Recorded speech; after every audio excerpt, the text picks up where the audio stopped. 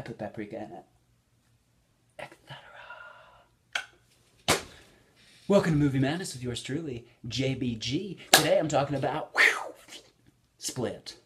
Written and directed by M. Night Shyamalan. You might remember his film The Sixth Sense back from God knows when, but it got a Best Picture nomination, and he's back in form. Prime form. Happy to see it. Here we go. It stars James McAvoy in the role of his career so far.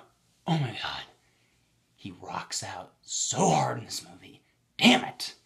Anya Taylor-Joy from The Witch. You might remember The Witch. I didn't like The Witch, but she was the best part about it, so thank God they got her for this. And Broadway treasure Betty Buckley, who you might remember from The Happening, M. Night Shyamalan's best comedy, I think. Mark Wahlberg's best work. What? No! She was the crazy old lady. Huh? Good times. Anyways, this movie has James McAvoy as a dude with 23 separate personalities.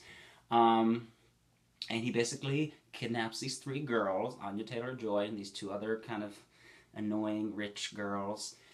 And they're kind of stuck in an undisclosed location.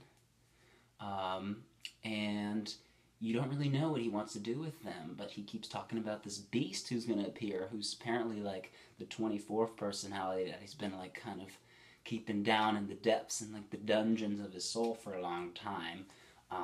But it's coming, it's going to be unleashed, and who knows what's going to happen. Betty Buckley is Dr. Fletcher, who is his therapist, who talks to all of his personalities. She's got all these files and folders about all his specific personalities, so she's able to like call out usually which personality she's talking to, even when one personality is trying to portray another personality and like fake their way through that session. She can call it out. She's smart.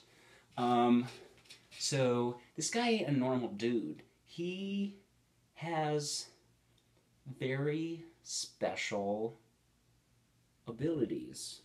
He's capable of certain things that most people aren't. It's like his body chemistry that he can change, etc. But he's a very interesting character, this Kevin Crumb. But really, James McAvoy, man, it is like Oscar-worthy work, which I know he's never going to get nominated in 1,000 years for this. It should be like, it's like a Deadpool, Ryan Reynolds situation. Like, he should get nominated because it's phenomenal work, but he won't because it's a ridiculous type movie. Because he's like in a horror movie. It's not really a horror movie. It's more of a psychological thriller, but I would call it more even of a dark drama, especially how they portray the protagonist and the antagonist stories. They use her and these like flashbacks of her past as a child, who her dad and her uncle were like hunters. They brought her hunting when she was like really, really young, and that can screw you up a little bit, especially when the uncle is the way he is, really disappointing and awful and terrible in every way. But how they, you know, the parallels between his character and her character are drawn out really well in the movie, and that makes it really just effective, especially towards the end. Some people might find her flashbacks distracting and unnecessary, but I think how it sets up the two characters' confrontation really pays off. So go M. Night for writing something that was very much a slow burn, but like kept me interested the whole way through. So keep doing this kind of work. This is his second collaboration with Jason Blum of Blumhouse Productions, who's, you know, known for producing more of the mainstream horror movies nowadays. The Visit was his last effort, which I liked. Some people didn't, but I actually liked it. And I was like, oh, M. Night, you're onto something here. And he's picking it up now. He's picking up the pace. He just needed a little help, taking, you know, bits and pieces from other, like, inspiration from other realms, and like juggling with that, and he's making it work for now. And the cinematography in this was beautiful. You might recognize it because it's Mike Gelakis, Gelatinous Gelakis. I'm going to call him Mike Gelatinous Gelakis because I don't know actually how to say his last name. But he was the cinematographer for It Follows, and that movie looked amazing, and that's why this movie looks amazing. Same dude. Extraordinary work. Just the shots, these hallway shots especially, and this one dance scene with James McAvoy. Ugh! Beautiful. It was so simple. Like, even it was like he was straight in the middle of the shot, but like, I don't know, the way with the lighting and like how you could like really feel the energy of the room he was in, like the feng shui, if you will. Just it was just really well shot. Really well acted for the most part with those main three parts. Yes, everyone else kind of, especially the two other girls. I was like, there's a lot of like this and a lot of ha-da-da, ha-da-da, ha-da-da, ha-da-da, which is fine. Like, M. Night usually has good lead actors, and then the supporting cast kind of just does their own thing. But they were fine. They served their purpose. So yeah, it was fine.